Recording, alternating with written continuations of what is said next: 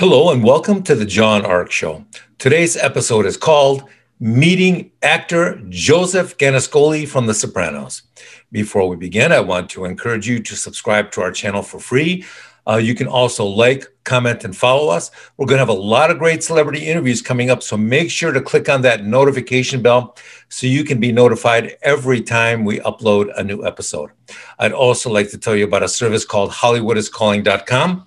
It's a great service that allows you to purchase live calls from your favorite celebrities, so give it a try. HollywoodIsCalling.com. Now, let's get started. Years ago, one of the most popular TV shows ever was called The Sopranos. You can still watch reruns of it on HBO these days. What made the show so incredible was the acting, writing, the direction, and of course, the gangster genre. It was all about mobsters and the world of organized crime, and it was never done better. Now, many other movies and TV shows have covered this genre, but what made The Sopranos so incredibly popular was how personal the show got with the characters. When Tony Soprano, the leader and the head of the crime family, was under tremendous stress, he would actually go see his therapist and they would sort things out right then and there, right on the show. That sort of thing had never been seen before.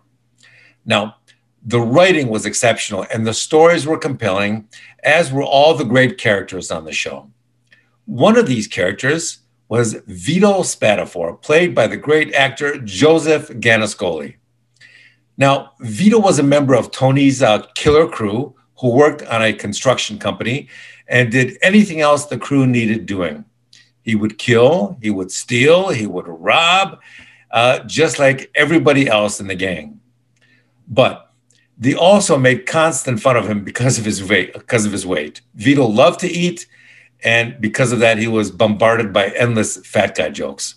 Now, for those of you who haven't seen it yet, I don't want to spoil the show for you, but later in the show, Tony and his crew, they make an incredible discovery about Vito, and it causes a lot of problems for him and the crew.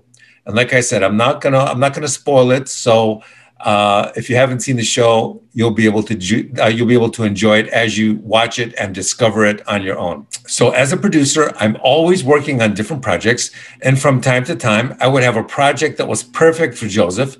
So I'd call him and hire him. And he was always great, always very professional, always very helpful. In an industry where that's not always the case, Joseph was always a high-level professional. Extremely easy to get along with, and everybody loves this guy. Now, when you see people that are such good souls and friends, it's important to always try to help them whenever you can. I've always believed that, and I've always practiced that. Not too long ago, Joseph was working on a project, and I heard about it, so I invited him on the show to help him promote the project.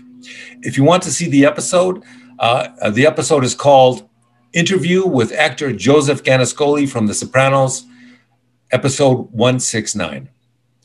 I really like seeing it when people are great at the work they do, and they're also genuinely good souls, and Joseph always fell into both those categories.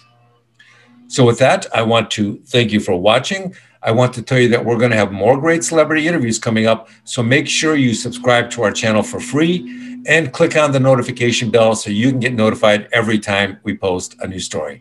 Thank you, and we shall see you soon. Bye-bye.